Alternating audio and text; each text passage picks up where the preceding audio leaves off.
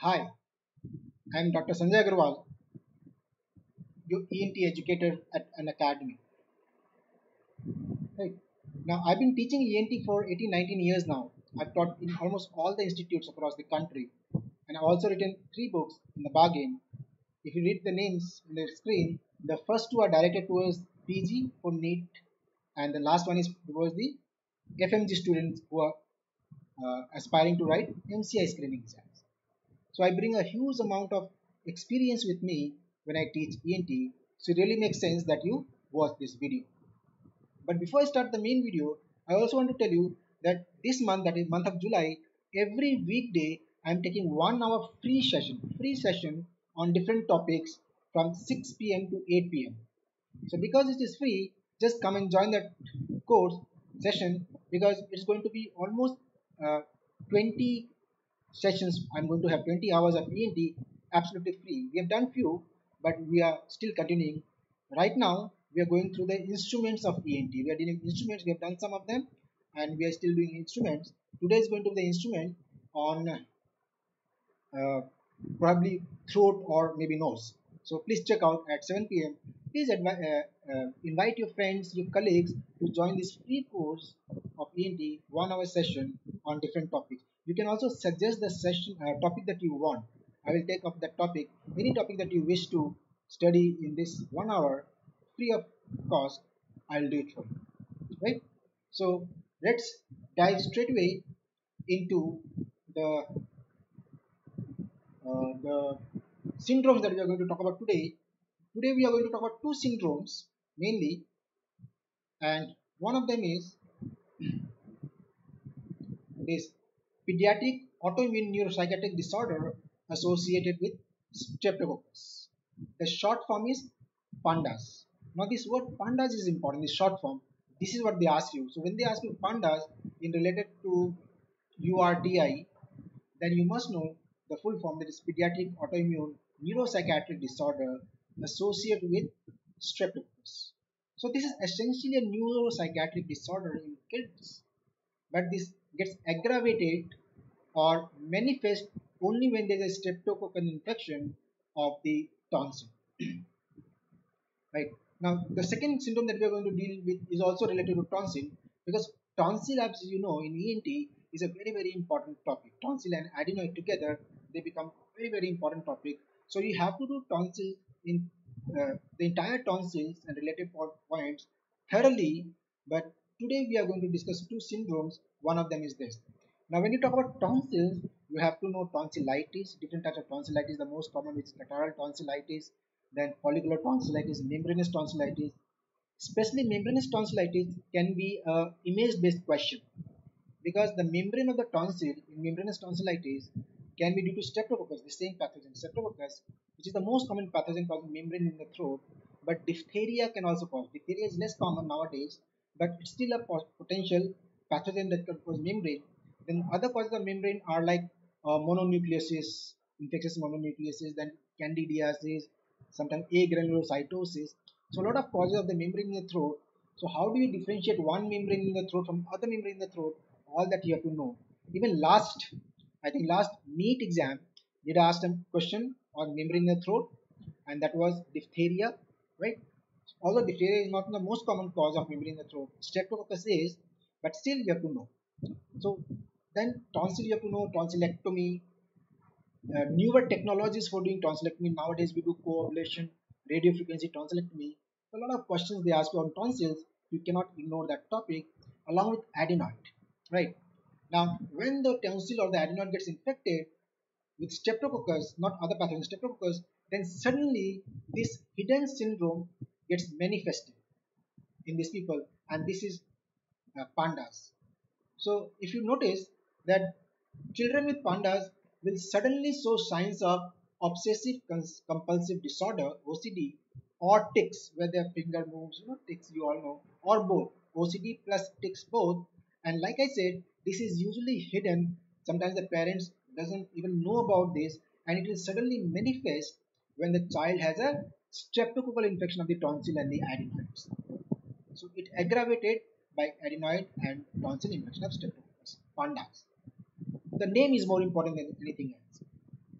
but it is essentially a neuropsychiatric disease. It's not an ENT problem.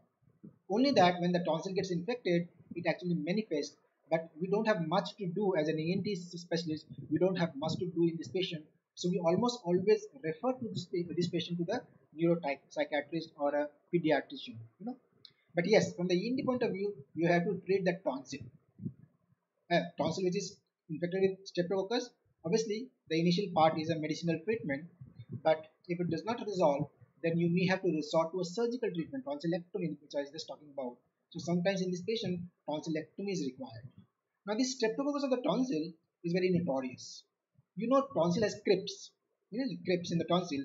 The streptococcus gets lodged in those crypts and starts creating problems. They can remain there for a long duration of time, and therefore they can cause aggravation of this kind of syndrome. Even they can cause rheumatic heart disease. That streptococcus in the tonsil acts like a streptococcus antigen, and body produces antibodies against that streptococcus antibody. And these antibodies, which are produced by the body, they go and settle in the hearts and the kidneys and cause rheumatic diseases, rheumatic problems. So streptococcus in the tonsils should not be taken lightly. They are really, really dangerous. One of them is PANDAS, right? So this syndrome is less important from the exam point of view. The name I told you is more important, but the next syndrome that we are going to deal with is an extremely important syndrome. And which one is that?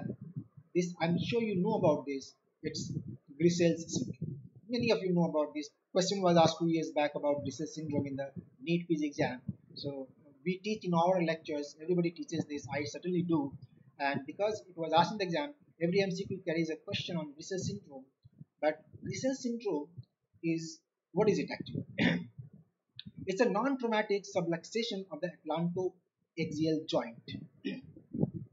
It's non-traumatic. So what causes the subluxation? Either infection in the head and neck area, infection in URTI, especially infection of the adenoiditis and tonsillitis. These are the two most common infections that can cause this syndrome and the subluxation. Adenoid, you know the location of the adenoid in the nasopharynx. Adenoid is located in the posterior-superior wall of the nasopharynx, just in front of this joint, atlantoaxial joint, just in front of that.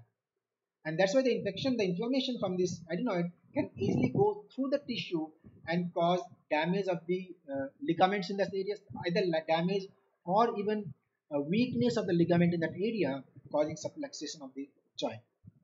The second important thing that can cause this is surgery in this area, surgery of the head and neck, especially adenoidectomy and tonsillectomy.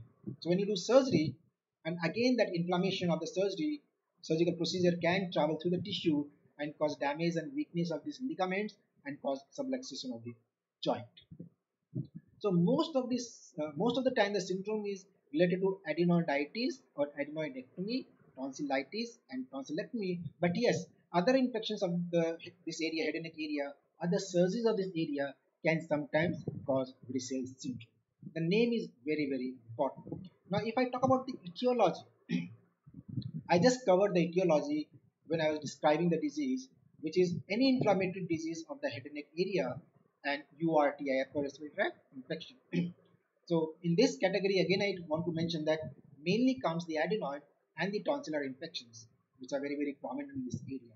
Also the third, look at the third and fourth point, tonsillectomy, adenotonsillectomy and adenoidectomy, all these surgeries certainly can cause Grissel's syndrome.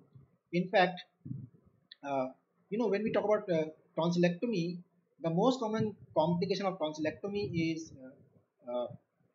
bleeding, hemorrhage, different type of primary, secondary reaction and all that. And the second most common complication that we talk about tonsillectomy is dislocation of the joints. This is dislocation of the joint. That's why this is subluxation.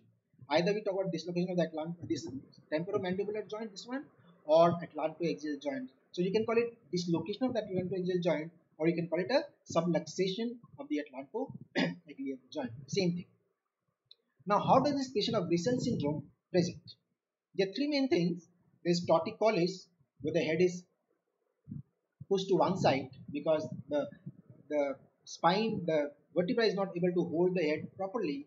So there is a torticollis, and there can be pain in the cervical area. Of course, there is damage of the tissue, so pain is certainly possible, and numbness in the arm because the nerve supply of the arm, they come from the same area. The nerves supply travel from the same area, and that can cause numbness in the arm.